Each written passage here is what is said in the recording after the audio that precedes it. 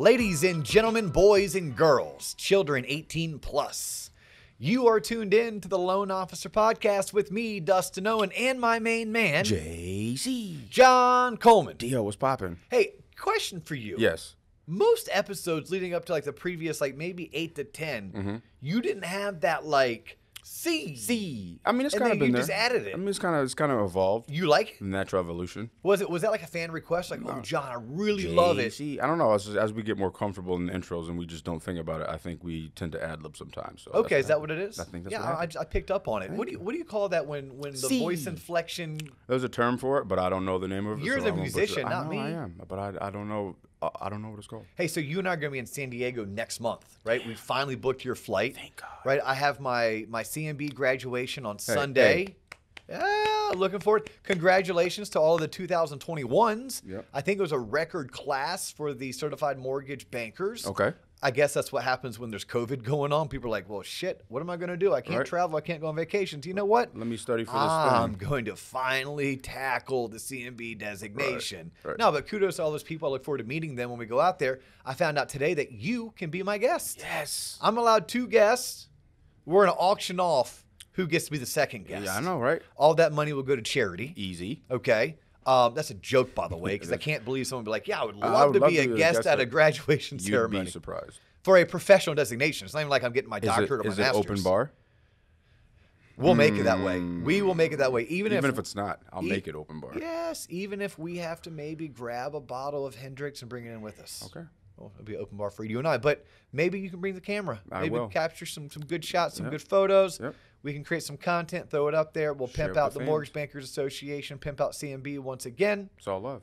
Yeah, that's going to be fun, heading out to San Diego. Sounds good. We'll be there Sunday. Was it October 17th? I don't know. Monday, Tuesday, we take the red eye home Wednesday. That just means you stay up the night before, don't go to sleep, and sleep it off on the plane. You have to do something like that. Yeah. Sounds like a vacation, Dustin. It's not a vacation. John, I don't know what you're going to be doing, but I'm going to be in meetings starting at probably 7 a.m. all the way through about midnight. That's how these national conferences work. I've done one in Boston. I've done one in New York City. And here's what I need from you, John. Okay. I need the website to be done.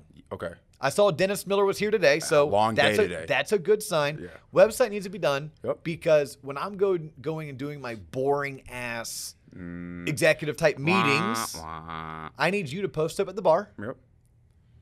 Make friends. Yep. Do what I do. Show off the website. Just do what I do. Just do what you do. Just be John. Yes. And limit your time at the dispensary for like maybe an hour every other day. That's fine. That works? I only need one trip. Oh. But yeah, it is not a vacation, Dustin. However, today's topic does relate to said word, which is vacations. Yeah, something that we're dealing with right now here in the office. You're like, Dio, let's make a conversation out of this. Literally. Especially as it pertains to most people in sales in general. Yeah. Period. In the story, like in sales. Yeah. You need to take time off. Yeah, but if I take time off, my business will hurt and I can't, I promise you, this is experience talking. If you don't get an opportunity to get out, get away, unwind, and decompress, you'll be less productive going forward. You know what's interesting? This is how the universe works. What book am I displaying, or we displaying today? Still the Lizard. Still the Lizard. Okay, I've talked about my buddy Rene Rodriguez, Shout out Rene. who is like the Jedi master of sales and presentation. Homeboy does know a whole lot about mortgages, but he's a big name in the mortgage industry because he helps mortgage professionals get in the right mental state. He helps them become better presenters and speakers. And he talks about the reptilian brain. Right? This book is about the reptilian brain as well.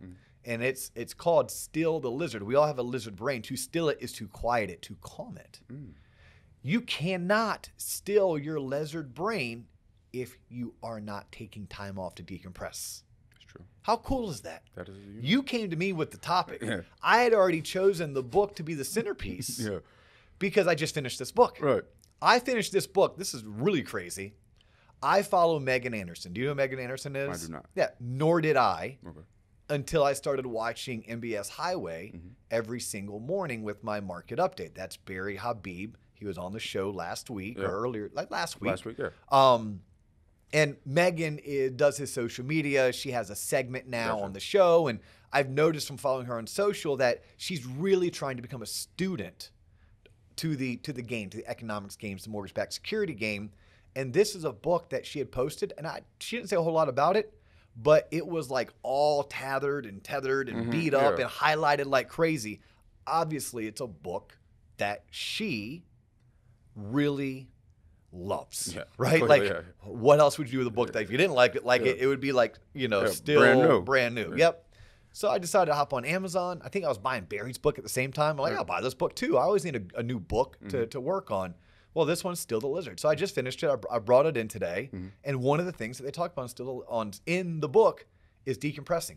Because your lizard brain is what, for the most part, keeps us alive. Right? It's very reptilian in that, like very instinctual, very habitual, but it also can be a massive roadblock for many of us. Like for me, where I need to still the lizard, I'm the type of person who always has to be right. Yeah, that's not a quality that I want to embrace. I've seen you on the phone with Southwest for like 3 days trying to get a $75 voucher back, so yeah, I know. Yes, that was my lizard brain. My lizard brain was taking over. And in the book, Still the Lizard, they talk about things like the need to get proper rest, the need to not always be right, the need to get proper nutrition.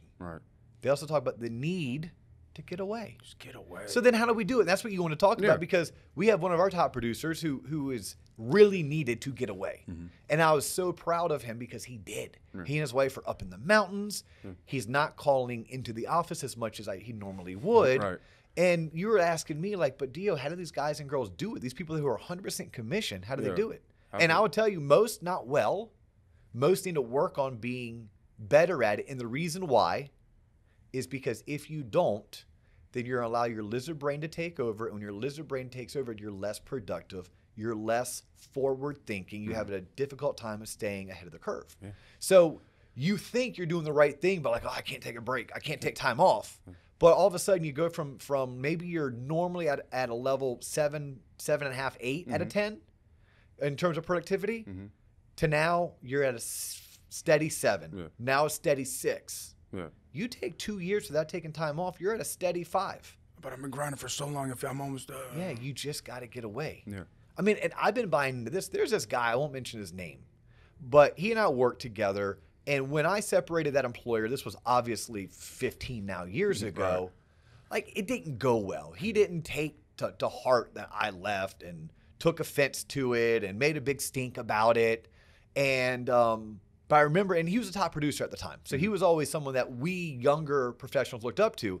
But he was actually the first person to introduce me to it. Really? Yeah, he said he learned that he had his best months the months after he took a whole week off. Yeah. But it took him like 5 or 6 years. So I at least was able to hear that. And although, we didn't necessarily, we weren't BFF in the office. And then when I left, he took it personal. I still respected him. So I still had that advice, and it's true. So what people need to do is, first and foremost, you have to take time off. Okay, but how do you do it? Okay, maybe you don't just disappear. Off the grid, can't reach me. Yeah, that doesn't quite work. Not when you're working in a profession where you're 100% commission. Like you're a solopreneur. You are the business owner. John, you may be a loan officer at Guild Mortgage or Fairway Mortgage or FBC, Waterstone, mortgage firm, you name it. But you technically, in my opinion, work for John Coleman LLC, a subsidiary or division of one of those, many lenders that I just mentioned. So you can't just like, the owner of most companies can't just disappear. You still need to get away. And what I recommend is, like anything, you start with baby steps.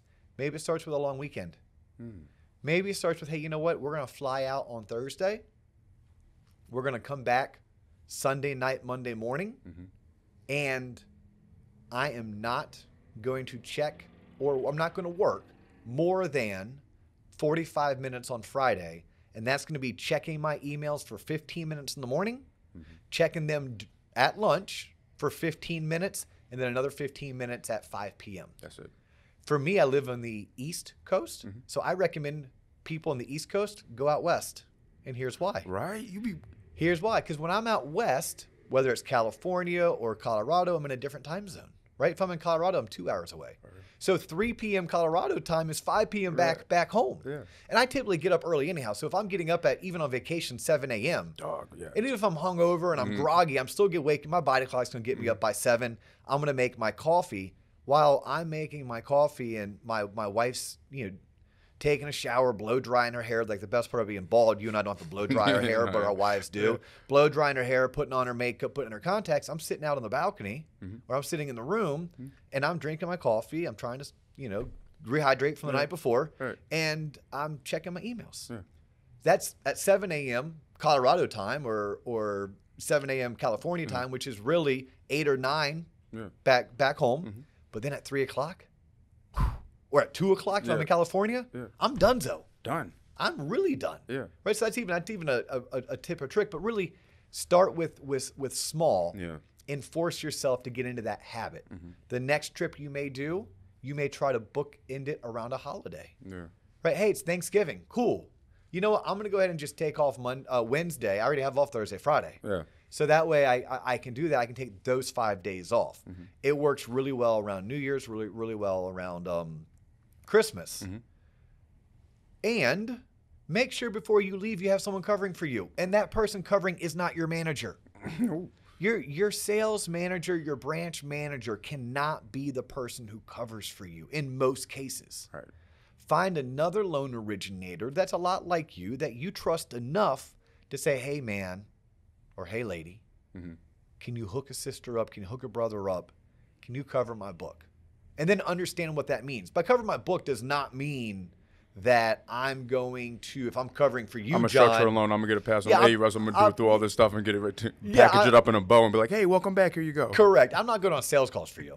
Right? Like I'm not, there's certain things, but I can do enough to that if your client needed something like a payment run, I can run that payment. If your client needed a quick pre-approval or pre-qualification, I can spend the 20, 30 minutes on the phone answering their questions, send them to your website or send them to my website, and at least get a pre-qualification or pre-approval done. Right. I don't know if I'm going to actually app and disclose loans on your behalf unless I really had to. Now, that's something that we may end up getting to down the road. Right. But in the beginning, just think that all they're trying to do is make sure that nothing burns down. Keep the boat or the ship afloat. Yes, keep the ship afloat. Yeah. But find another loan officer. That way you guys can do a tit for tat, a little quid pro quo. Okay. Right? Hey, I got your back, you got my back. Hey, next I time, cover for you. Yeah, we call it the buddy system. Yeah. At the same time, make sure if you have a receptionist or you have a marketing assistant, someone who's in the office Monday through Friday, 9 to 5, make sure they know. Right. Right. Make sure you've also changed your out of office. There you go. Even if you're planning on checking emails while you're out,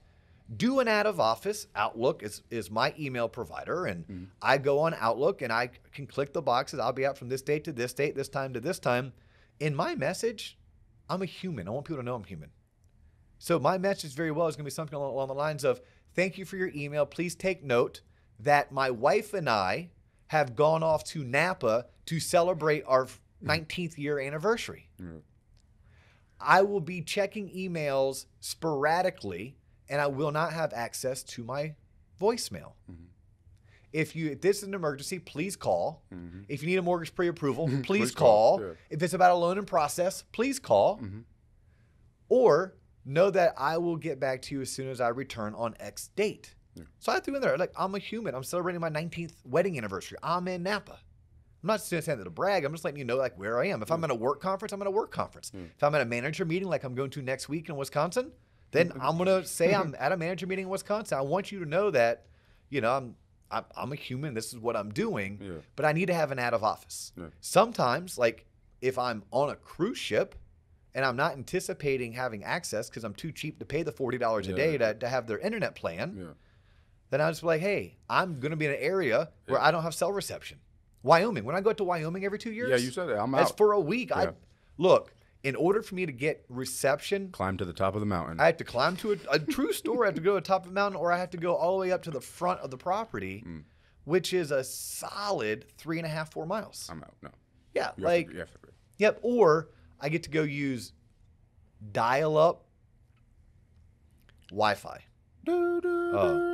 Yeah, like it takes 7 minutes for the most generic email to load. There you go. Yeah. But when you are leaving, these are things you need to do.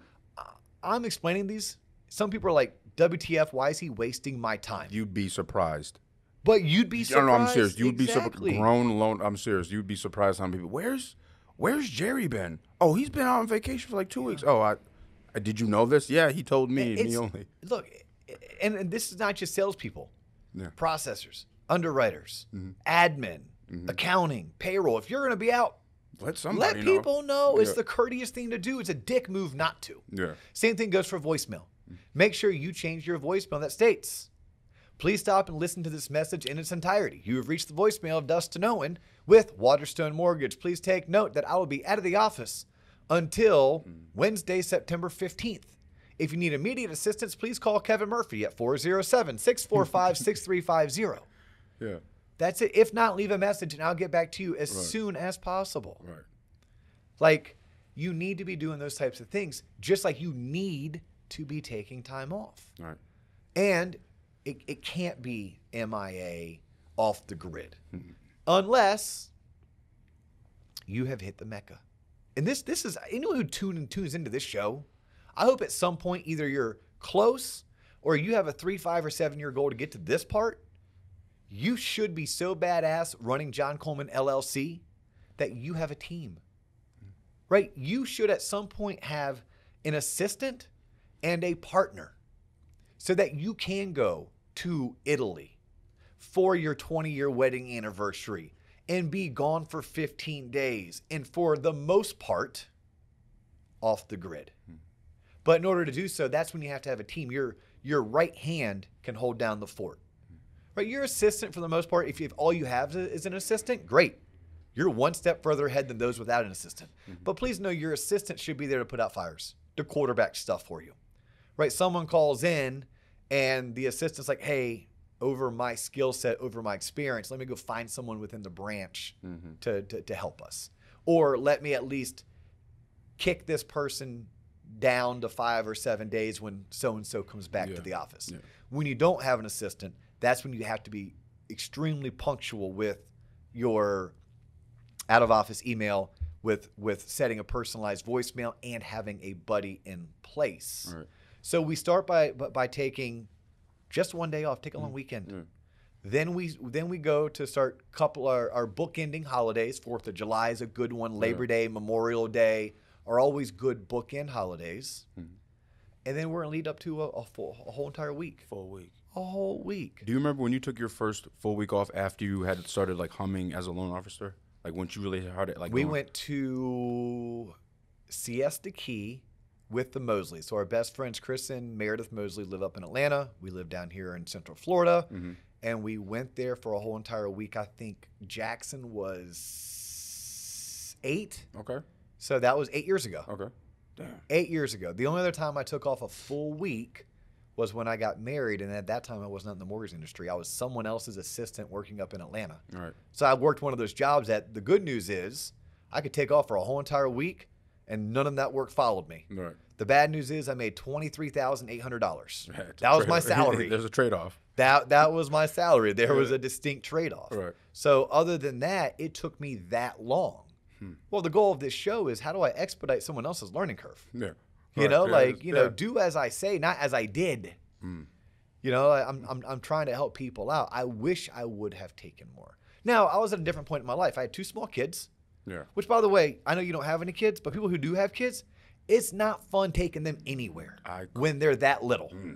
It's super fun. No, it's super fun taking them places when they're young adults. My wife and I truly loved ages 6 to 10. We called that the sweet spot. But when you got car seats and pack and plays and diaper bags, like I didn't want to go anywhere. And because I was a young, just starting out LO, and my wife was a young stay-at-home mom, we were BROKE. We were broke. Yeah. Right. So I didn't have any money to go anywhere. Right. So at that point, it made it really easy to go to work. Right. But what I have found and what I've experienced and what people who came before me have suggested, and they were right, is you got to give yourself a break. This book talks about it, right?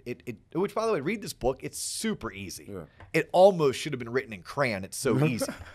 Like, after I read Hamilton. Yeah. Oh, dude, everything now. Although, I just picked up a book that I tried reading like 4 years ago. And I put it down because I wasn't yet a reader. Right? I didn't become a reader until 2 years ago. Right. So I in that book, that one's not written in crayon. Right. It's still not Hamilton, but it's not Still the Lizard either. It's not Goosebumps. Yeah, which is it's not Goosebumps. Yes, look at you go with R.L. Stine classic. Yeah. What are some other tips and tricks we can talk about with people? Okay. So when you do go on vacation, how do you like actually be on vacation?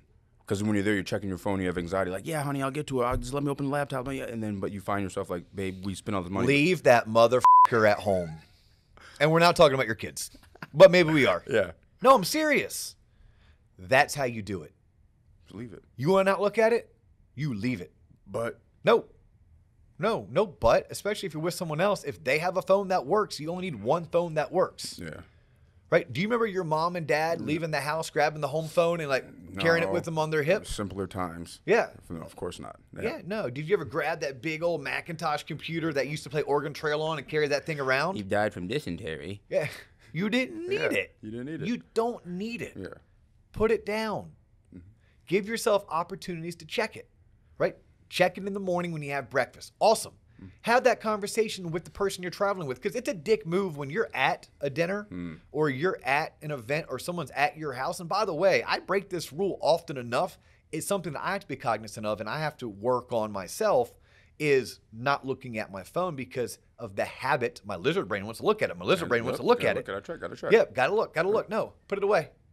Put it away. If you sit with me, I think you noticed this because I was doing it to you the other week, and you're like, oh, I liked how you turned it upside down. I'll turn my phone to where I can't see the screen so it doesn't distract me.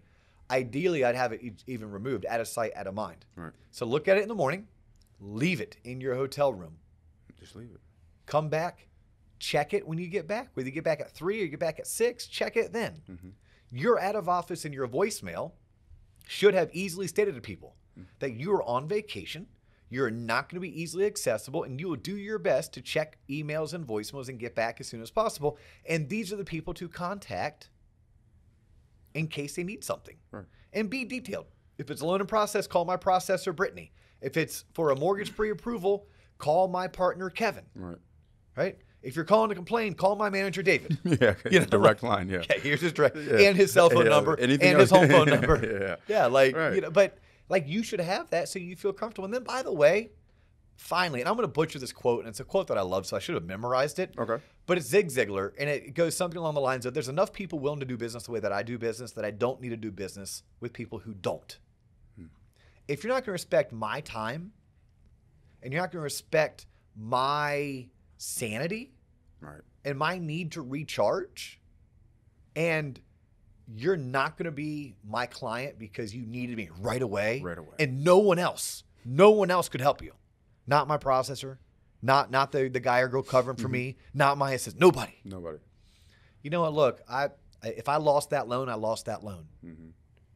I guess I'm just going to have to go work a little bit harder to replace that referral source and go find the loan that I missed. But guess what I can do, John? What's that? I have the energy to actually do that. Now I'm refreshed. Now I'm recharged. Yeah. Like, our business and our lives is not about one transaction. It's a collection of transactions that's going to lead into the thousands. So that one loan that I did or didn't close in October of 2014, do you think that one loan means two shits to me today? Probably not. No. But you know what does matter? That vacation, whatever experiences and memories you made on that trip, that will last a lifetime. 100%. And that could have been going to my daughter's dance recital. Right. That could have been going to my son's baseball tournament. Yep. That could be attending my grandparents' 50th wedding anniversary. Like, no one loan, no one relationship. And I've had the luxury of having a massive relationship end in divorce. Now, not a marriage. It was a business relationship. One that lasted 9+ years. One that was 40% of the loans that my team originated at one point. Damn. Yeah. Amicable divorce. Yeah. They wanted it and we wanted it. We're still friends. But you're still here too. We stay friends with the kids. right. But like, we're still friends. Right. And we had our best year ever last year.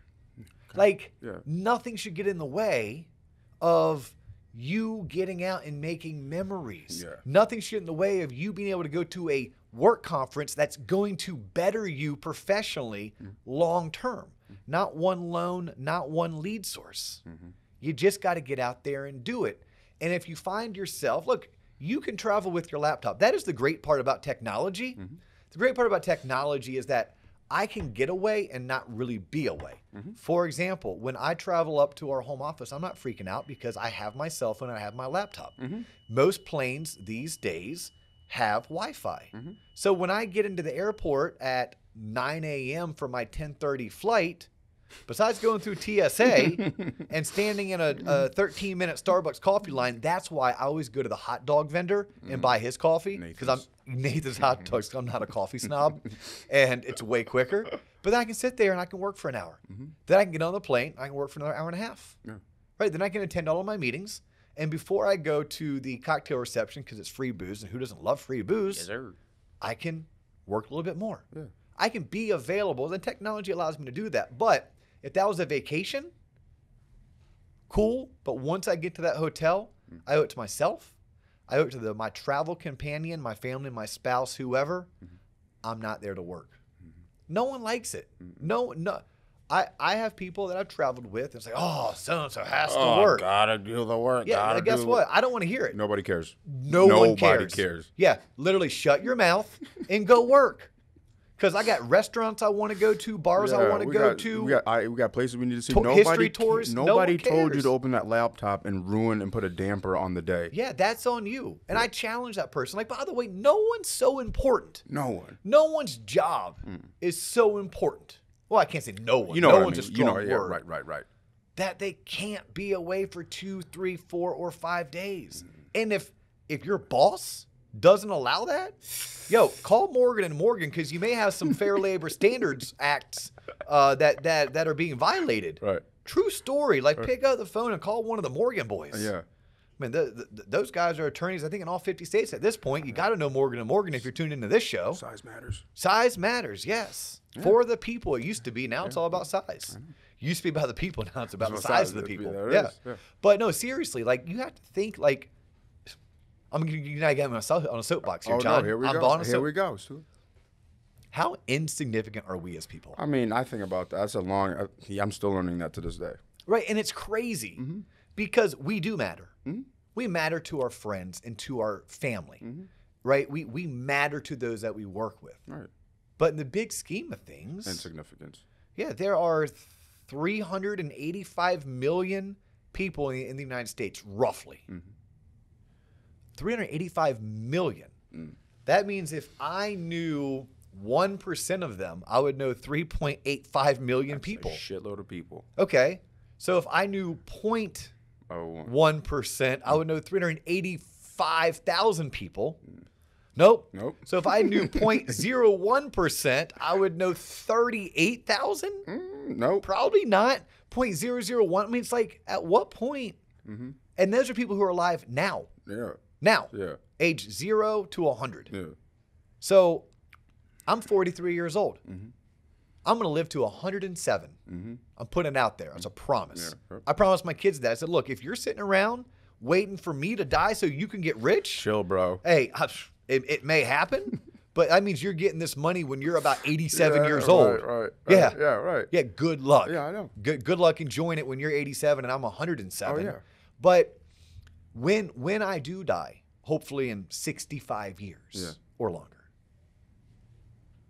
how many people would remember me 50 years after that date? Chill. Nah, it's slim. Very slim. Yeah, and even after that, nobody. Yeah, maybe my grandkids, but not their kids. Yeah. You know what is cool, though, about, well, you won't have any, but I will, hopefully. Yeah. My great-grandkids, hopefully, if the internet's still around and YouTube's still around, they'll be tuned into the podcast. They can actually see us. That was your granddad. Look at doing that podcast thing when mortgages were a thing. Yeah. Now we just live in the ether. Yes. That's exactly it. Yeah. Yeah. But no, but at the end of the day, like no one job is ever so important that you shouldn't get out there and be able to decompress. It makes you a better person when you do quality time outside of your workplace. It does. It makes you a better place or makes you a better person. And if you're a better person, then you can become a better associate, a more successful associate, possibly even leave the world a little bit better than what you found it. Like that's always my thing. Like I understand I'm insignificant.